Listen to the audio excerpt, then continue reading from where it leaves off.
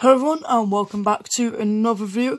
Today I'll be taking a look at the new Judoon Captain figure from the new Doctor Who Series 11/12 figure rave. So first, taking a look at the box, we get a nice view of the figure. Side we have an image of the TARDIS door that's been used in other figures in this rave and on the recent B&M sets. At the back we have images from other figures in the rave, including yet to be released resolution variant of the Doctor. No idea when that's coming out, but yeah, and another version of the sonic screwdriver, because the one they released first was an absolute disgrace. Other side we get another view of the Judoon, and then back to the front with the description of pistol reader, translator, accessories, and Judoon Captain action figure, and the character options logo. That's about it for the box. Let's take a look at the figure itself. The figure is now out of its box, and I have to say, I am really impressed. Compared to the original Judoon Captain heads, I think this is a massive improvement.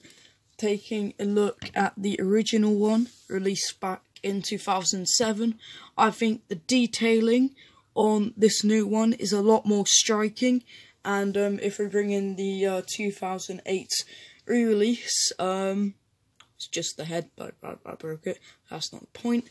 I definitely think that this new one is a massive improvement on the head sculpt.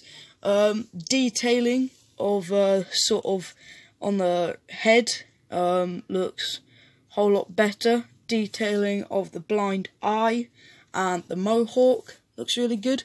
Textures on that. And with the actual body, it looks a lot more kind of sort of, it seems a bit more metallic than the original one. The original one's a lot more sort of plasticky and cheap, but this one feels a lot more new and better in quality. Articulation, head can't move because it's fixed. Arms move, bend at, oh, broke the hand, bend at the elbow and 360 at the wrists, but it seems my arm's quite loose. Kick at the knees and bend, and can also slightly kick out but not much, and it is hindered by the skirt section. Overall, articulation-wise and detailing, it looks really good. I really like this figure.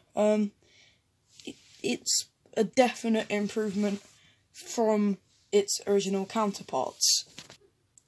When this figure was first announced, people were complaining that the gun didn't look like how it did in the actual episode, but personally, I don't really care. I think what they've done with the actual figure anyway is amazing. It fits quite well into the hand, like so.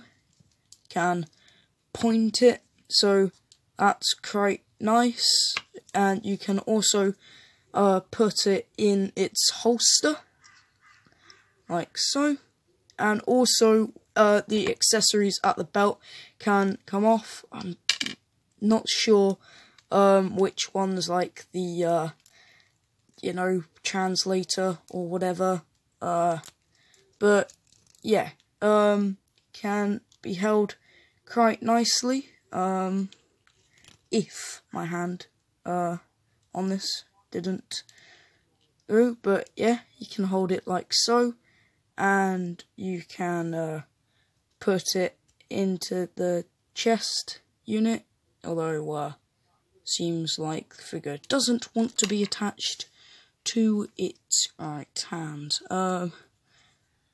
It's slightly annoying, but oh well. So yeah, that's nice. It is slightly a struggle to push it back into its belt, but it can be done. No, some people might not want to risk taking it off. People didn't know if it could actually come off at first, because it didn't look like it could.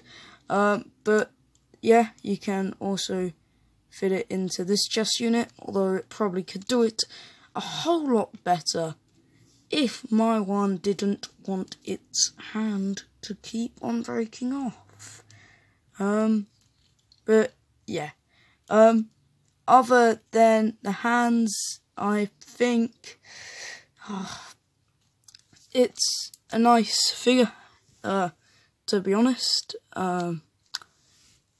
Yeah, so I think I just got a bit unlucky with the hands and fitting the accessories in, but if I'm careful I should be able to get it in alright.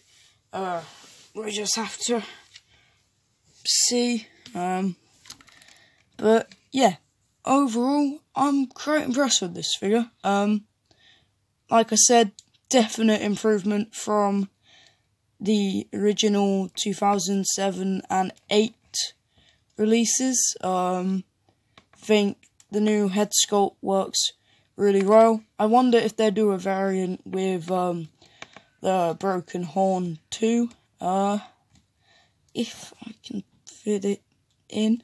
But yeah, I think because Yaz and Ryan are supposed to come out in a B&M set, we could either get that resolution variant or a Judoon Trooper or a damaged Judoon Captain. But yeah, I think that's about it for this video. I think this is a great figure and I highly recommend it. And if you do get it, I hope your hands on it actually are not quite as loose as mine. So yeah, with that being said, thank you very much for watching this review, and I hope to see you in my next one, which will be the Graham O'Brien review. So with that being said, thank you very much for watching, and goodbye.